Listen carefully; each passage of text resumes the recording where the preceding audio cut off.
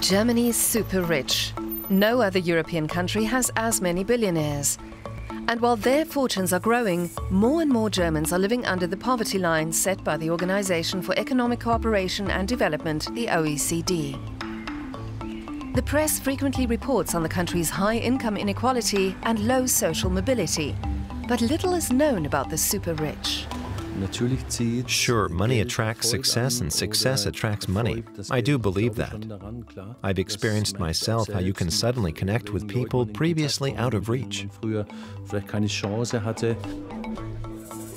are Germany's super wealthy? How do they live? And how do they see the country they live in?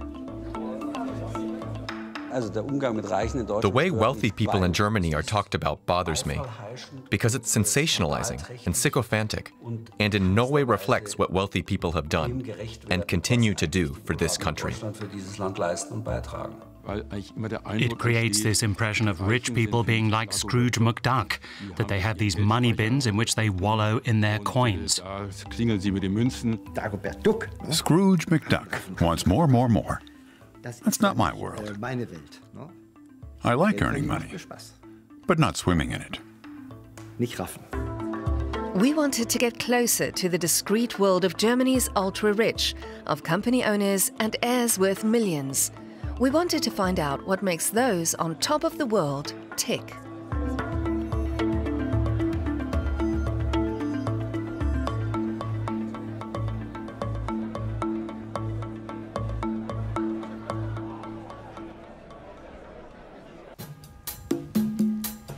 Every year, an exclusive event takes place in the Schloss Hotel Kronberg near Frankfurt, to which the public is not invited. It's the annual Hall of Fame evening for the business monthly Manager Magazin. Hardly any other occasion in Germany draws as many wealthy business owners.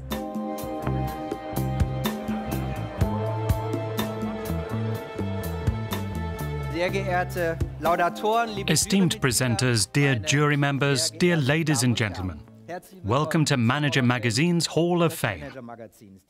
When we first founded the Hall of Fame in 1992, we wanted to take a stand for excellence and unconditional entrepreneurship, and against faint-heartedness and averageness. We begin our nominations today with Ralph Dommermuth. His company, United Internet, is valued at around 11 billion, and on our list of Germany's richest people, he ranks 25th, with a personal wealth of 4.5 billion euros. Collectively, the guests at this elegant evening are worth billions of euros. This is the face of wealth in Germany, mainly male. And although we're close to the super rich here, their world remains somehow out of reach.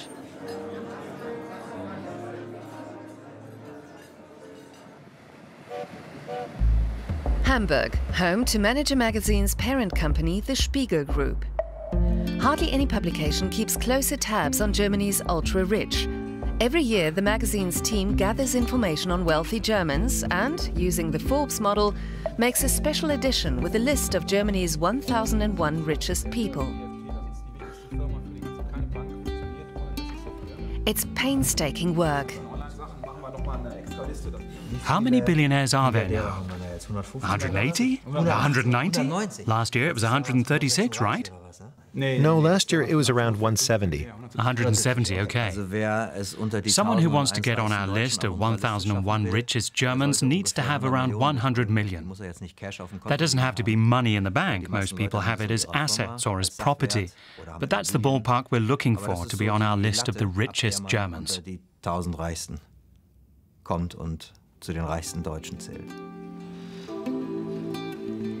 Editor-in-Chief Steffen Klussmann has been around Germany's ultra-wealthy for years.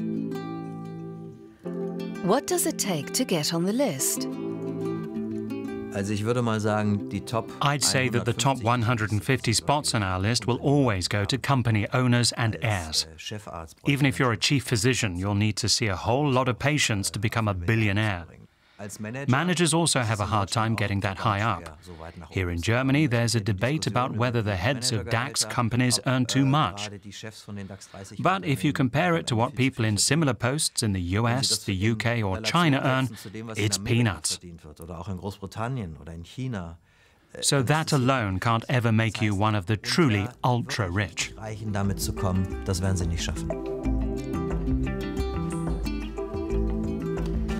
Creating a list of the wealthiest people is especially difficult in Germany, though not because there aren't enough of them.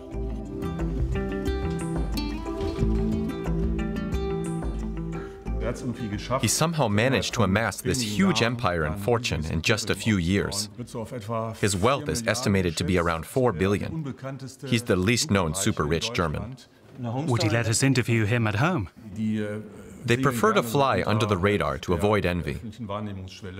The super-rich don't like to out themselves, so to speak. Yeah, you can normally only get interviews inside the homes with second-tier ones.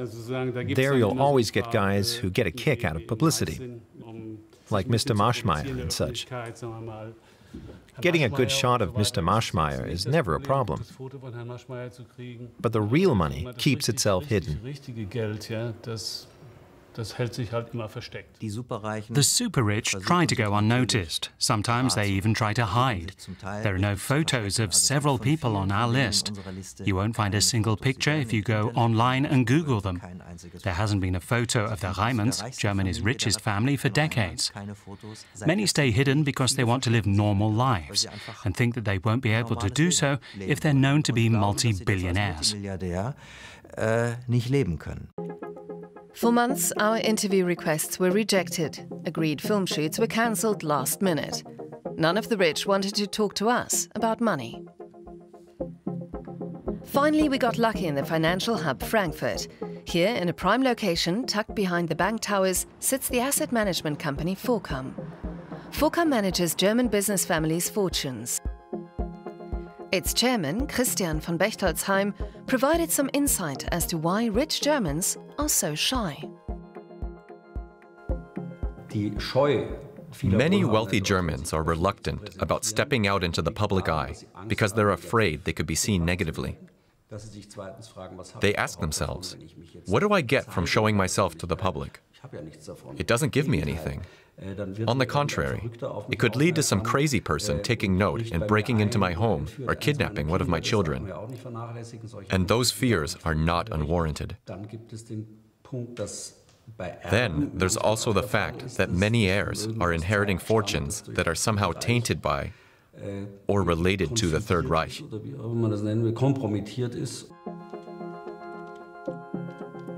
The appetier of rich Germans avoids publicity as if it were the plague. But what are they so afraid of? I asked a number of my friends whether they'd like to be interviewed for this film, and each one said no.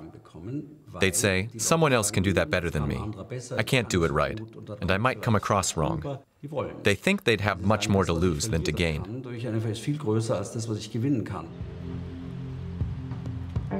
After a lot of back and forth with his press team, one ultra-rich German did agree to meet us. Michael Otto is the chairman of the supervisory board of the Otto Group and one of the 10 richest Germans. We asked him why Germans are reluctant to show off their wealth. Many worry doing so would lead to envy. In the US, achievement and wealth are seen in a highly positive way. But here they carry a bitter aftertaste. Where does his fortune come from? Or how did he get his wealth? That scares some off. I think a lot of people find their own wealth a little nauseating. I don't at all. I like it. Dirk Rossmann grew up poor. His mother ran a small drugstore in post-war Hanover. Her son had bigger plans. In 1972, the idea of opening the first self-service drugstore in Germany came to him. Today, he's a multi-billionaire. Why was he happy to step into the spotlight? In the early years, it was just about getting the name Rossmann out there. So when I was invited to a talk show on a small regional channel, I liked going because I thought, free publicity for my company. But then 2 or 3 years ago, I started to understand that this slightly flabby, balding man whose teeth aren't perfect was hungry for recognition himself. Back then, I thought I was stepping into the limelight to promote the company. But everyone rationalizes their motives, and I did too. Within 40 years, Rossmann became the most profitable drugstore chain in Europe, with stores in 6 countries. In 2018, a total of 56,000 people were working on the chain. Rossmann is active in other business areas as well, and he speculates on the stock market. Okay, legen Sie wieder 10.000 rein. Genau, Limit 36,75. Okay, danke. Tschüss. Da kommen natürlich einige Beteiligungen dazu. I have a couple of private equity investments. The largest is valued at between 80 and 100 million, depending on the stock rate. So it's a fair sum. There are also shares in different industries. To list them all would be boring. You're still referred to as an SME, small medium enterprise. Why do you think that's so? I don't really know. With 55,000 employees, you're not really a medium enterprise anymore. You're in another league. We're back at Manager Magazin in Hamburg, where photos for the special issue are being selected. The list of the richest Germans includes a notably high number of company owners from the so-called medium-sized businesses. It's a German peculiarity, and it's not the only one. The cover story for this current issue is that last year, money rained down on Germany's super rich.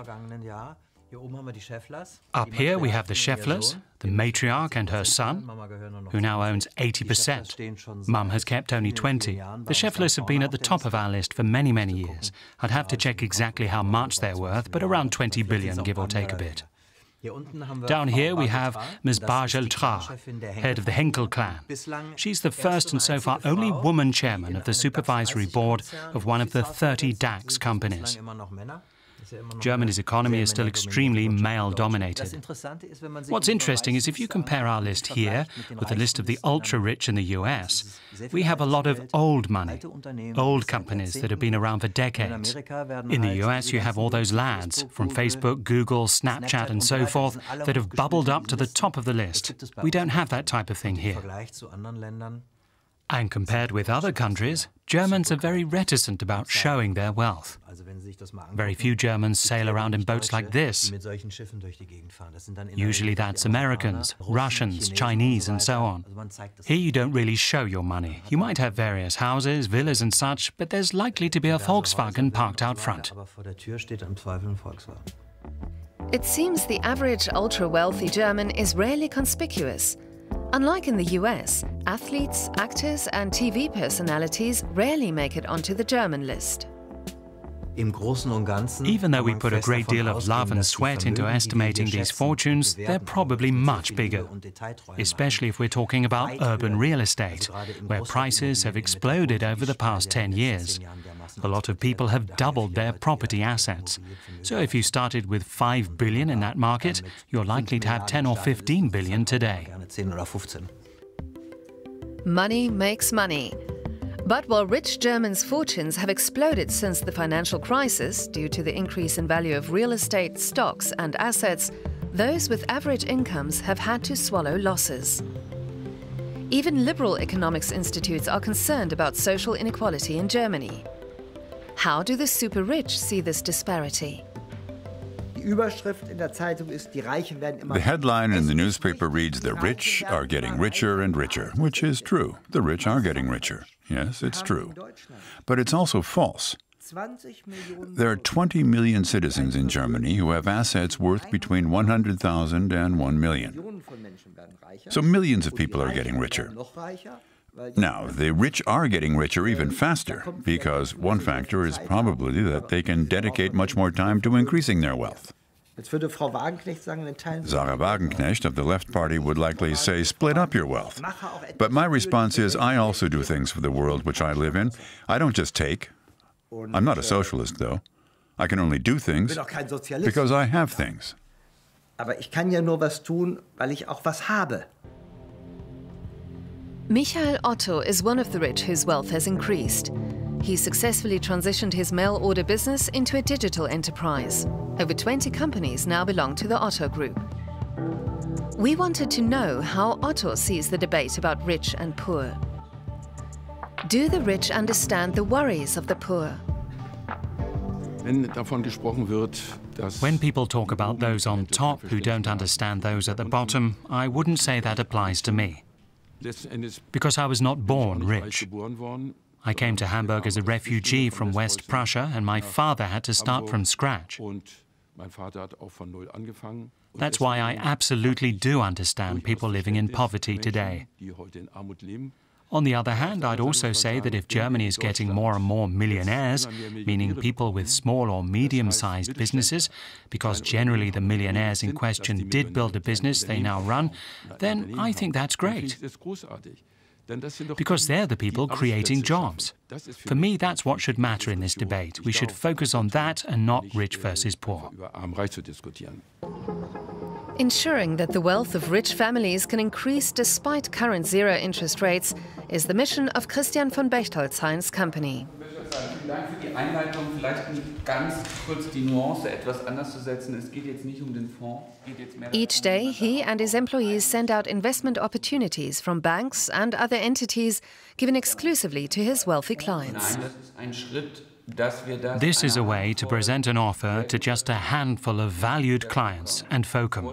Und anbieten, dass sie das einsetzen können bei ihren Kunden. Also auf der ersten Folie sehen Sie einfach den WIX. Es ist klar, dass der WIX Is it fair that rich Germans are able to increase their wealth while the rest of the population gets left behind? I think it's difficult to apply terms like equity and fairness to the distribution of wealth. I would say that here in Germany, we're better off than ever before, and people here live in above-average circumstances. Nonetheless, we have to make sure the gap between rich and poor doesn't get too wide, because we don't want social conflicts like in the US or Latin America to happen here. Von Bechtolzheim's company FOCUM is a so-called multi-family office. Family offices take care of the needs of very wealthy families, managing and increasing their assets. It only makes sense to use family offices if your wealth is upward of 30 million euros. Who can afford such a thing? Well, a family office like ours obviously can't discuss its clients. We have well-known German business families. That's our typical client profile. Someone who is or was a company owner thinks differently to someone who has spent their life as an employee. Or they are families who have had money for a long time, so wealth is, so to speak, in their genes. And then there are families who have just come into their wealth, who are still pumping with entrepreneurial energy. They're usually quite different from heirs.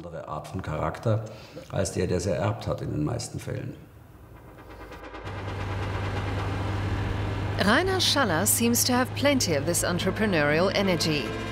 His company is McFit, Europe's largest fitness studio chain. Its headquarters are in an old baking factory in Berlin. Rainer Schaller started off small, but today his wealth is valued at 250 million euros.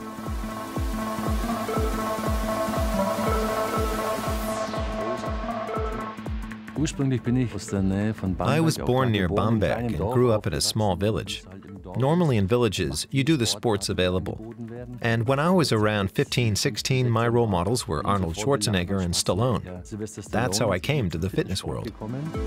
Schaller went from secondary school to complete a salesman apprenticeship and became the manager of 3 supermarkets. Then he decided to start something new. When I was 25, I decided to switch to the fitness industry. My idea was to open a gym where anyone could train, no matter his or her income. That was the initial idea, and I had big goals. I wanted to be #1 in Europe, but that's all I had. I didn't have financing. It was 1997 when Schaller opened his first fitness studio in Würzburg, close to his home village. He made use of some unusual methods. Würzburg was a big step for me. I opened my first fitness studio there under the slogan, "Now also in Würzburg," which people saw through as a marketing gag, because customers came to me and asked where else we had studios. So I gave it some thought and came up with the next marketing gag. Soon also in Erlangen.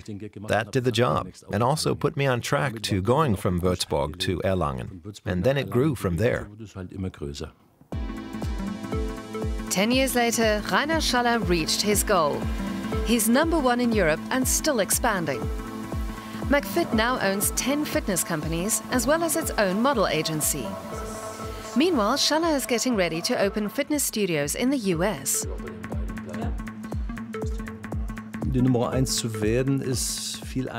Getting to be #1 is much easier than staying #1.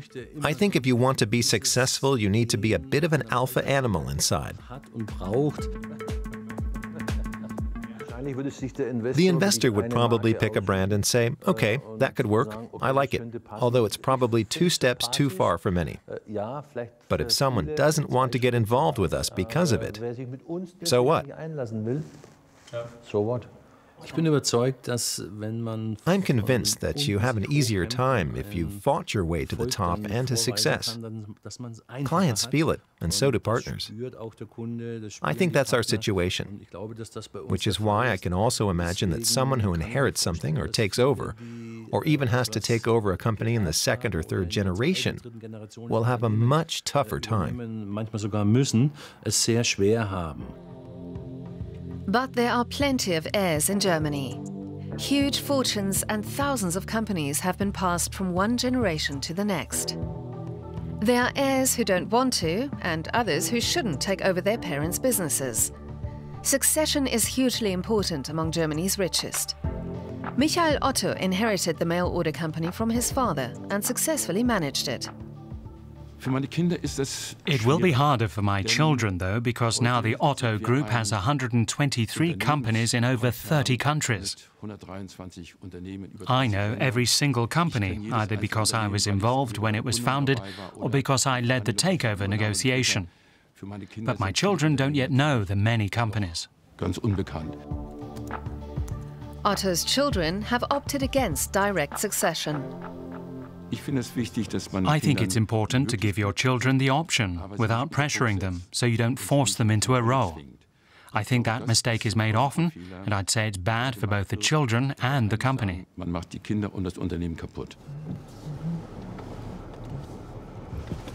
So now we have one point of sale. Burgwedel, are you a bit tired? Yes, it's been an exhausting couple of days. In 10 minutes, I'll be fine again. It was just bam, bam, bam, bam. Dirk Rossmann also spent a lot of time considering who his successor would be. It's now decided. Rainer Rossmann, the younger of his 2 sons, will take over as manager of the drugstore chain. Well, do we actually sell much yarn? It's not exactly part of a drugstore's range. The trend's sort of over. It was big in 2016, already fading in 2017, and it's been stagnating in 2018. But it's not the worst product we have, and it still brings in some revenue. Rolf's father had to show him the appeal of being in charge. When the boys got more engaged, I thought, oh, now we can't look as if the drugstore business is only about making money. So I showed them how we're also active in social issues, in Africa and so forth. I've always showed my sons that what we do isn't just about making money, it's also about being responsible for others.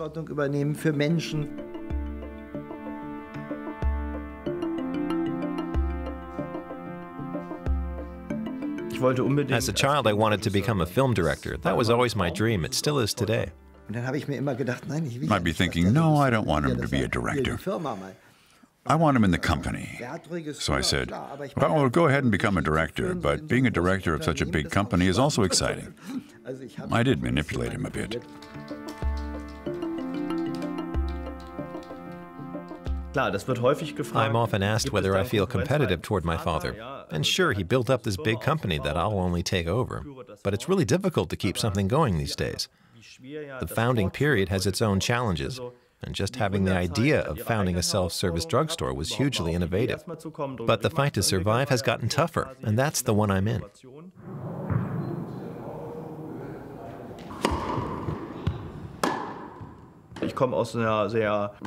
Everyone in my family wants to be good at sports. My father and I battle each other in tennis. We all compete with one another. And that's also shaped our view of life, or mine at least. Despite their competitiveness, the Rossmann family reached a harmonious agreement with regard to succession.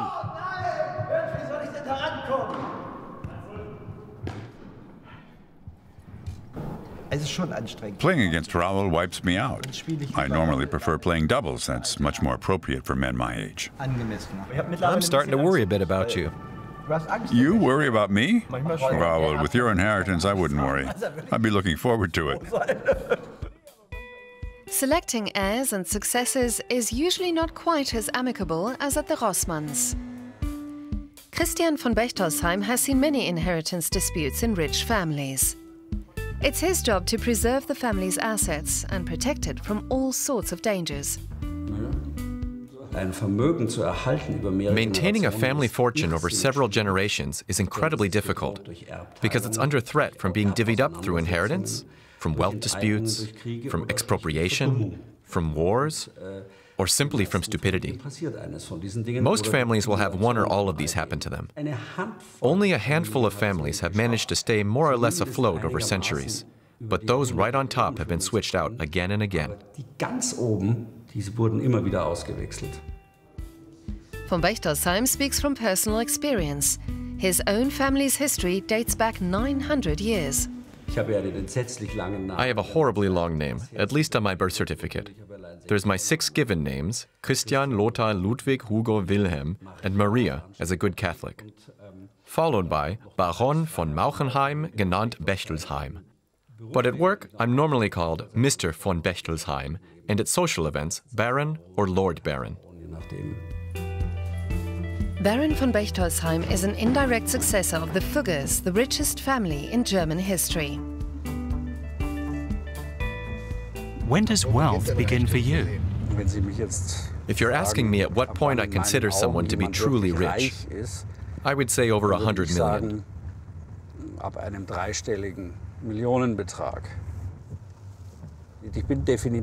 I am definitely not rich.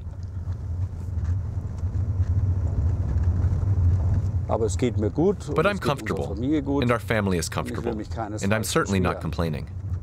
When you have a family history as long as mine, your family has seen everything. Near bankruptcy, years overflowing with money, and years when a lot was lost. He takes us to the hunting lodge of the Bechtolsheim family in Thüringen. It looked like the lodge had been lost forever during the division of Germany. The house was built in 1892 as a hunting lodge for my great-great-granduncles. It's been in the family ever since, except for a short interval.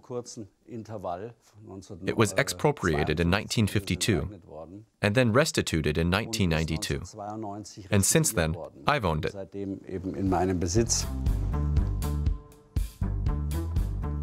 The family's hunting lodge survived expropriation and socialism without much damage. Today, von Bechtolsheim also owns hundreds of hectares of forest nearby and regularly invites business acquaintances for hunts.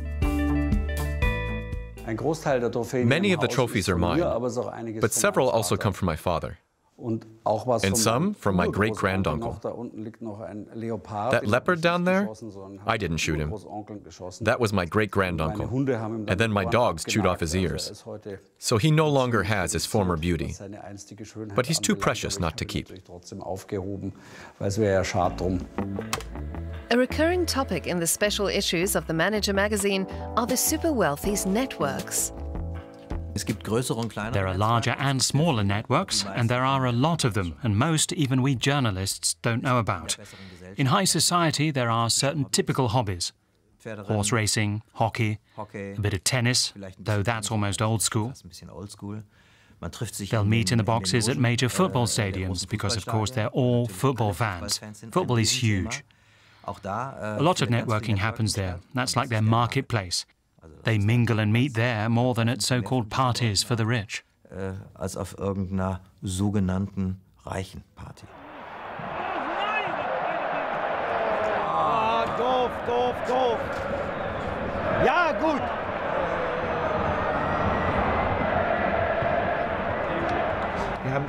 We always have a lot of employees here, and we have a lot of friends in the box. Christian Pfeiffer is here today, Germany's most famous criminologist. Sometimes Jogi Löw or someone from politics comes by. Christian Wulff and Bettina are part of my close circle of friends. So there's always lots going on here. Also hier ist wahnsinnig viel Bewegung.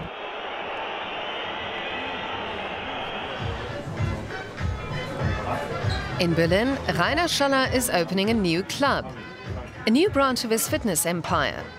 Schaller also has become a member in the network of important people from the sports, business and entertainment industries. Ja, schön geworden. Wir haben noch nicht Hallo gesagt, oder? Ja. Rainer, grüß dich. Hi. It's true, it's a closed circle that's hard to get into. Sure, money attracts success, and success attracts money. I do believe that. I've experienced myself how you can suddenly connect with people previously out of reach. I am in a different position now. Hey, Rainer, Junge, na, wie sieht's aus? Schön zu sehen. Ich gehe nächste Woche wieder rüber nach L.A. Oh, jetzt habe ich dir gratuliere. Ich habe gehört, ihr habt unterschrieben. L.A. und San Francisco. San Francisco, okay. Letzte Woche, ja. Okay. Also jetzt geht's rund.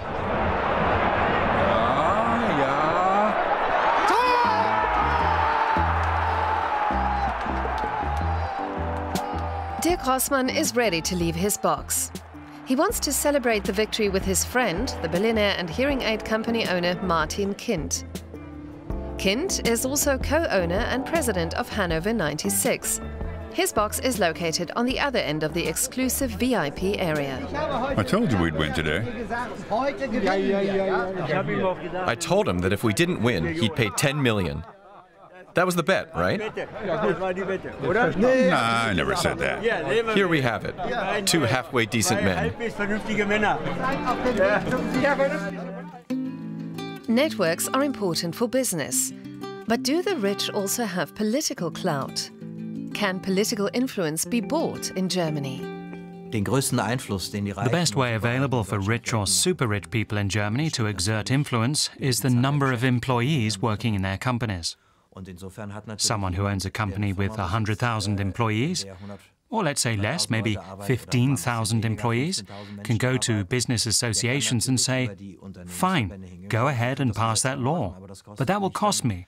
Or an even better argument is, that will cost you 2,000 jobs in that area. But there are no super-rich people who regularly call up the ministers or Ms. Merkel and say what needs to happen next, which tax laws they'd like, and so on. That's not how things work here in Germany. So funktioniert das in Deutschland nicht. Ich habe das jetzt nochmal nach rechts gestellt, weil wir nicht genau wissen, ob das Sinn macht, die Typo nach rechts zu stellen, weil es sieht halt besser aus. Ne? Klassisch, sehr stylisch. The deadline for the special issue is approaching. The heart of it is the ranking of the 1001 richest Germans. What do the rich think of this ranking? Those rankings are for entertainment. They're scraped together, sometimes using stock market quotations, but they aren't reliable in any real way. I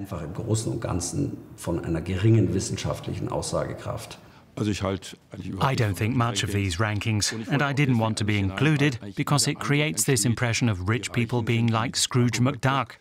that they have these money bins in which they wallow in their coins. The fact that I'm at the top of the rankings, including of the wealthiest Germans, does make me feel proud. I'll read Manager Magazin every now and then, but I've never read the ranking. I don't know whether I'm in it. I don't need that. I have other goals. One of these is that Rainer Schaller now wants to open the world's largest fitness center in North Rhine-Westphalia. The mirai is Japanese and means the future. We think it's a perfect fit for the whole concept and vision, because what we want to create here is truly unique and has never been done before. Our goal is to become the world's fitness center.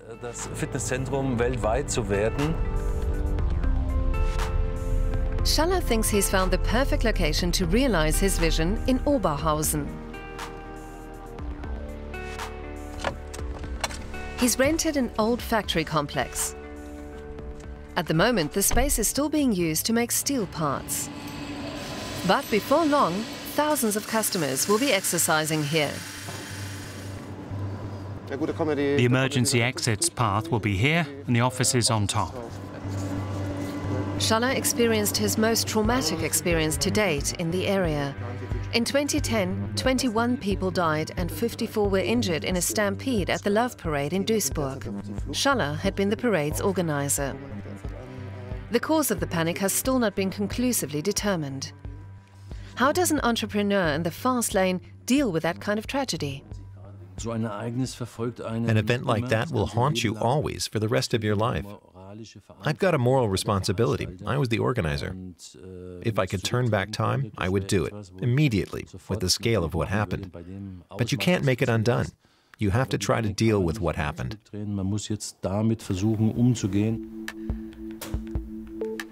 Dirk Rossmann has also seen setbacks and crises.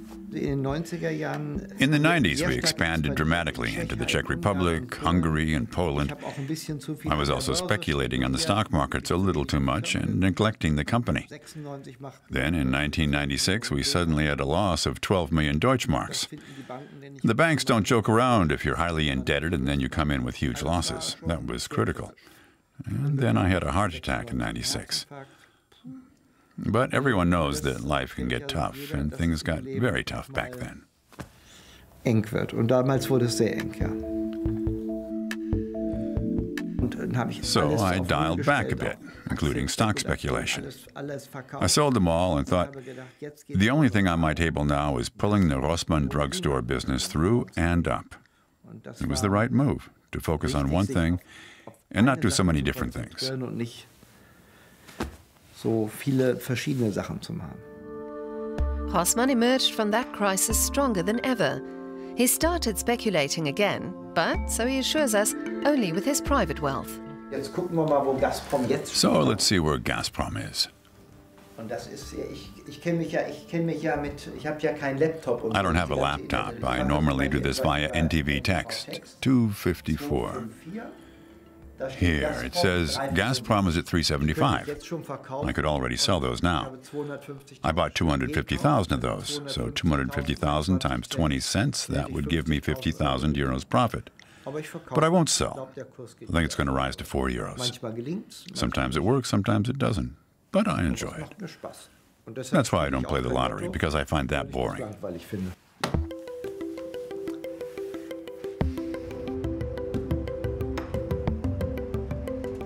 Can a large fortune also be a burden? I'd say that for most people, although they wouldn't voluntarily give away their money, the fact that they want it to grow can be a burden. They are controlled by their own assets. For example, they'll move to Switzerland or somewhere to save on taxes and give up their entire circle of friends and basically become a slave to their fortune. In my opinion, that's absurd considering the conditions we currently have in Germany. Conditions in Germany are currently more favorable than ever for the rich. They pay significantly less tax than they did 25 years ago. Only a minority still feels compelled to immigrate abroad. Article 14 of the German Constitution states, property entails obligations. Its use shall also serve the public good. Do the rich in Germany live up to this responsibility? I think it is important, if you're successful, if you're lucky enough to have reached a certain level of prosperity and wealth, to give something back to society. For me, that's a given. Michael Otto is one of Germany's biggest donors. His money helps fund the environmental, cultural and social sectors. Like most rich people, he prefers to decide himself what he spends his money on, rather than leave that to the state. Otto, like many wealthy Germans, donated millions for the construction of the Elbphilharmonie in Hamburg. In Germany, wealthy people like to donate, and this makes important contributions to society and public life. But generally, they're against the proposal of redistributing wealth via higher taxes for the rich.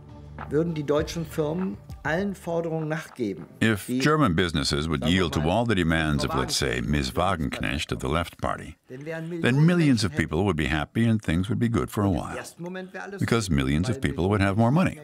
But a true redistribution of wealth has never led to more social justice in the long term, not in any of the political systems that tried it. It led to the impoverishment of these countries. Christian von Bechtolsheim sees higher taxes on the rich as dangerous.